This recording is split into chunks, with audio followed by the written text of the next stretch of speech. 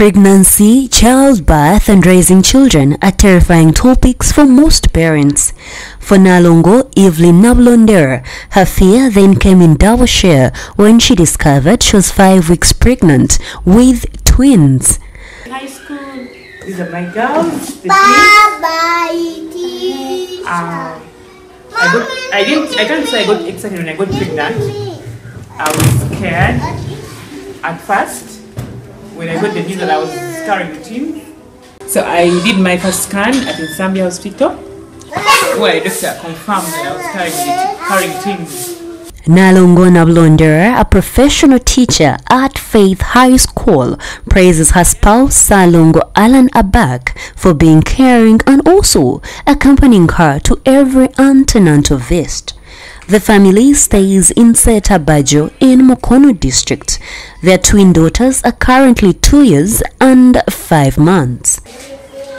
Kiss of Auntie. Say we love you. Say I love you, Auntie.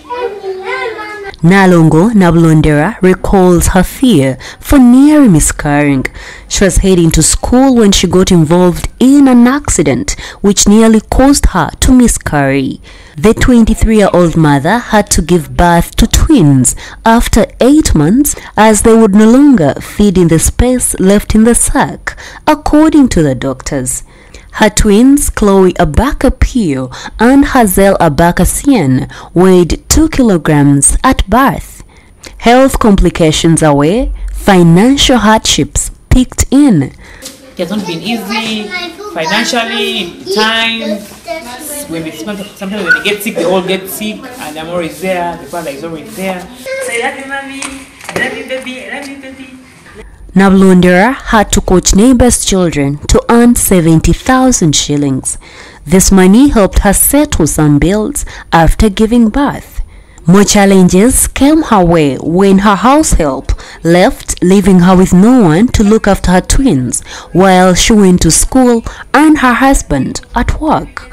Nabulondera had to become a stay-home mother since daycare services were very expensive and getting another house help was not easy. When I came home, I had nobody to help me. I was the only one. First-time mother, 2 children, 2 girls. It was hard. But I thank God that I managed. I had to give up working for 1 year, just take care of my girls.